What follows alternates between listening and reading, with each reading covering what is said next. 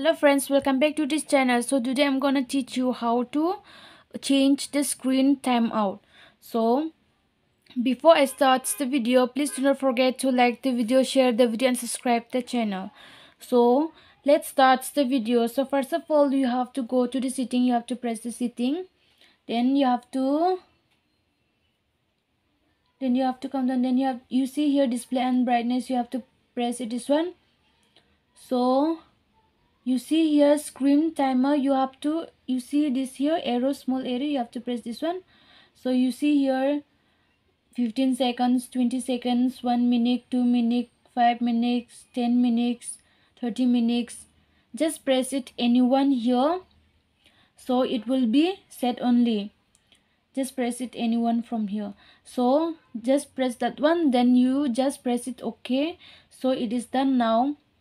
So friends, if you like this video, please do not forget to like the video, share the video and subscribe the channel. Thanks for watching.